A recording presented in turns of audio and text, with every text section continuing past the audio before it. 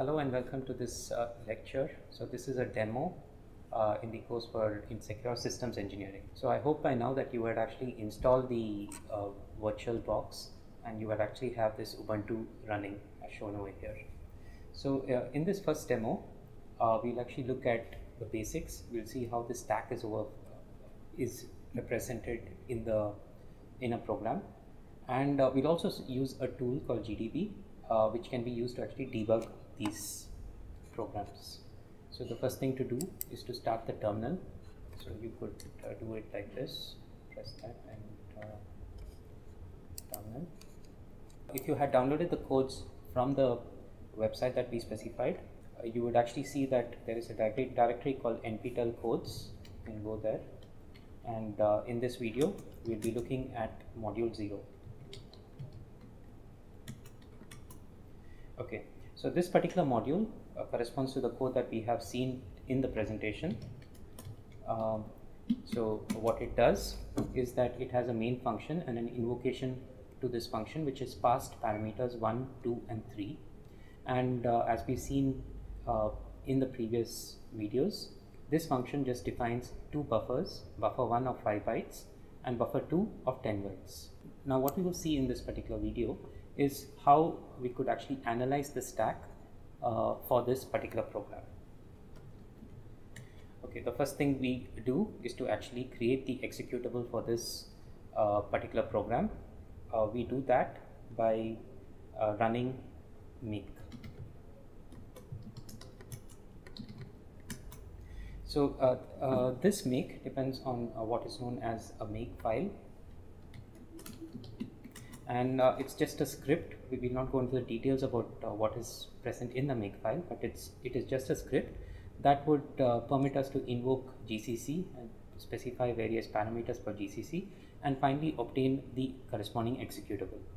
So this particular line is what the make file executes, and it has created an ELF file, example1.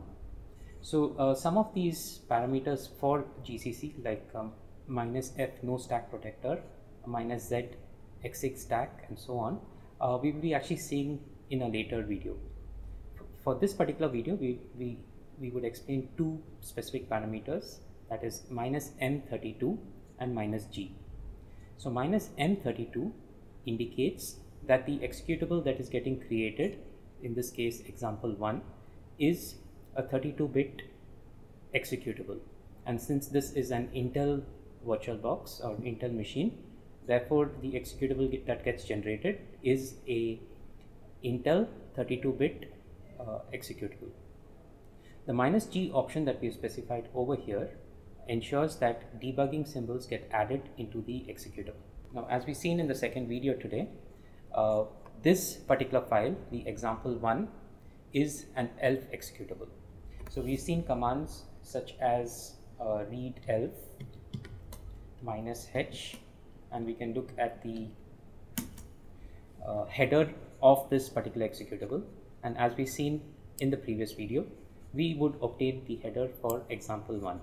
So as seen, this is the identifier 7F454C46, which actually transforms to ELF in ASCII. Other things to actually note is that for the Intel 80386, which indicates that it is a 32-bit executable. So as we've seen, the entry point for this executable is at the location 0x8048CE0. And we've also seen the various other aspects such as the section headers and so on. So in particular, we can also use other read ELF features such as read ELF -s to get more information about the section headers. So read ELF -s /example1 would give you more information about the various sections that are present in this particular executable. Okay.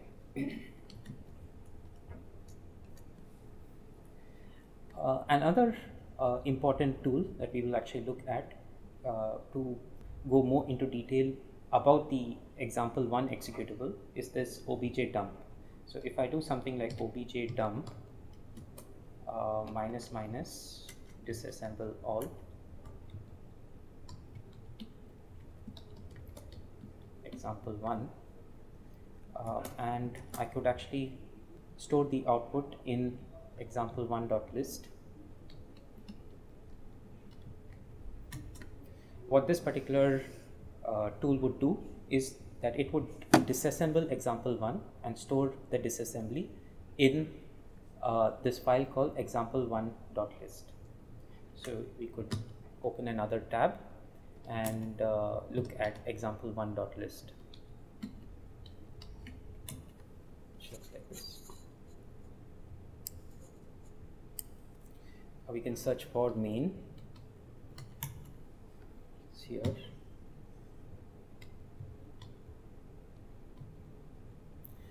Which is the main function, and we could also open the corresponding C code and see that in main there's a invocation to this function, which is essentially done by this particular instruction in this location 80483 ED. So these over here is the machine code for this instruction call to function. And as we've seen in the previous videos, the three parameters 1, 2 and 3 which is passed to the function are pushed onto the stack. So it is pushed from the right, that is push 3, push 2 and push 1. Over here we see the disassembly for this particular function, and as we know there is a preamble in the function where the stack frame is created for this particular function. There are space for the local variables over here, and finally the function returns. So in this particular instruction we see that there are 0x10, that is 16 bytes for the stack frame. So this is because the total size for the local variables is 16 bytes. The next tool that we'll actually look at is the most important, so that is known as the GDB, GNU Debugger, and this tool can be used to actually debug this program, look at the various registers, look at the stack contents and so on. So the way to actually start this tool is to provide GDB with the executable example1. So GDB would provide you a prompt like this, and through this prompt you could actually send various commands such as the list command, which would list the entire source code like this. Also you could set breakpoints such as B to line number 10. So what this means is that the program will execute until the breakpoint 10 at line number 10 is obtained. So this would mean that the program will execute until line number 10 and then it will wait for further action. So let us now run this particular program. We run it by this command called R, and what you see is that GDB tells you that breakpoint 1 at line 10 is reached. So we can look into the various registers which are present.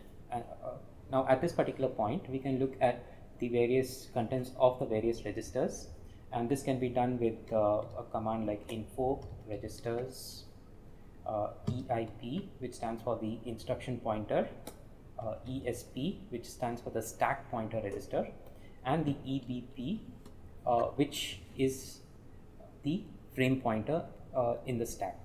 So we look at this and we see that EIP is pointing to a location over here, that is 80483 E7. Now if we go back to this code, we see that the EIP is actually pointing to this location over here. Essentially this instruction has to be executed. So we also see that the stack pointer is at the location 0xFFFFCF68. So what we could do is we could actually print the contents of the stack with a command like this, x/32x $ESP, and what this command does is that it essentially dumps the memory starting at the location specified by the stack pointer, which in this case is FFFFCF68. And this 32 over here indicates the number of memory locations that needs to be displayed. The second X over here specifies that the display should be in hexadecimal values. So now we've seen that there is the instruction pointer pointing to this location push 03, which has not yet been executed. We have a stack pointer which is pointing to the location FFFFCF68, and the base pointer in this particular case is also FFFFCF68. The reason for this is that the stack pointer over here in this instruction move ESP to be EBP, the stack pointer is in fact copied to the base pointer, and therefore the stack pointer and the base pointer are the same. Now this similar disassembly what we see using obj dump can be also obtained with GDB. So all we need to do is specify this command called disassemble,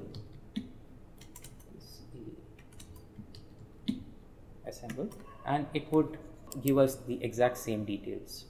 So we see that the instruction specified over here in GDB is the same instructions that are specified in this listing, which we have obtained from obj dump. What is specified in GDB, because GDB tells you the runtime status of the particular program, is this additional point over here, which tells you the current location where the program counter is present. Now we could execute each instruction individually by a command known as single step or single instruction, and we shorten this command like SI. So when you specify SI, a single instruction, in this case the push instruction, would get executed, and we will actually look at this. So it says that this instruction, which ends in 483E7, has executed, and we would also see, if we disassemble again, that the program counter or the instruction pointer has moved to the next instruction. We can also see the effect on the stack by dumping the stack contents as we have done before. So that we have done by like this x32x $ESP, and we see that there is a difference here, that the contents of 3 has been pushed onto the stack. Single step through the next instruction like this, and one more instruction like this, and then look at the stack again, and we see that all the parameters 1, 2 and 3 have been pushed onto the stack. The instruction pointer now is pointing to this call instruction. So as we've seen in the previous video, when there is a call instruction, what is done is that this particular address 80483DB is moved into the instruction pointer. At the same time, the instruction of the next address, that is 080483F2, gets pushed onto the stack. So let us see how this happens with a single instruction. Okay, so we would look at the stack again, and would see that the next instruction 08483F2, which is the return address, is pushed onto the stack. At the same time, if you look at the contents of the registers,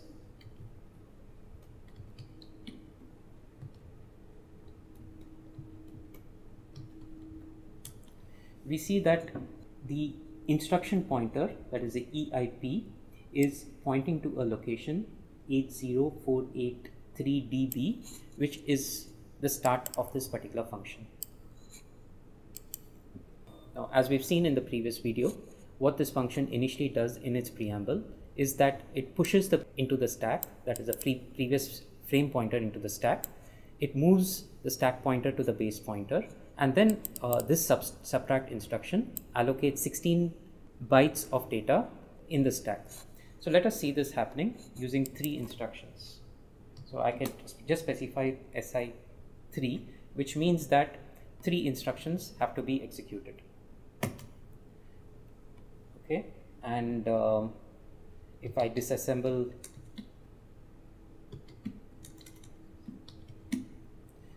it over here, I see that these 3 instructions, push EBP, move ESP to EBP and subtracts 16 from ESP has been executed.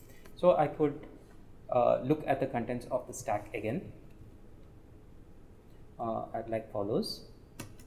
And what we see is that now the stack has actually gone down to FFFFCF44. And the reason for this is because of this subtract instruction, which is essentially allocating 16 bytes of data to hold buffer 1 and buffer 2. So the if I look at the contents of the registers, info registers EIP, ESP and EBP, you see that there is a distance between the stack pointer and the corresponding base pointer. So this region between the stack pointer and the base pointer is the active frame for that particular function. Now within this particular region, between FFFFCF44 and FFFFCF54 is where the locals of this particular function resides.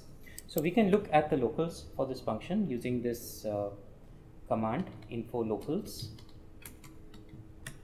and we see that there are two locals specified in this function, so buffer 1 and buffer 2. We can also look at the address of buffer 1 and buffer 2 as follows, like P, which is a print /x and ampersand buffer 1 would provide the address for buffer 1. Similarly, P/x and change it to buffer 2 would specify the address for buffer 2. And what we see over here is that buffer 1 and buffer 2 is both within the stack frame, that is, both are within this stack pointer and the base pointer. Now let's get back to the disassembly. And what we see is that there are two instructions remaining. One is the leave instruction and then the return instruction. The leave instruction essentially restores the stack frame such that the old frame corresponding to the previous function, in this case the main function, is restored, and the return would then return back to the main function. So let us see these happening. So I can do single instruction 3, which would execute 3 instructions, and what we see is that the execution has gone back to the main function. Now as before, we could also verify this. We could look at the various registers, and we see that the instruction pointer now points to somewhere in main. In fact, it is pointing to the function soon after the call, which is this, which corresponds to the add function. And what we also see is that the stack pointer and the base pointer have moved up in the stack. So now we have completed execution of that particular function, and since we have moved back to the main function, so the active frame now is corresponding to that for the main function. So all the local variables, if any, that are present in the main would come back and would actually be active over here. So GDB is one of the best debugging softwares that are available. It is freely available, and what we've actually captured is just a small glimpse of what GDB can do. So you could also search, and we will also try to share a document which comprises of all the various commands that GDB has, and you could actually try various things with GDB, and also try to do such debugging with various other programs using GDB, look at the various registers and see how the stack and other local variables are maintained. Thank you.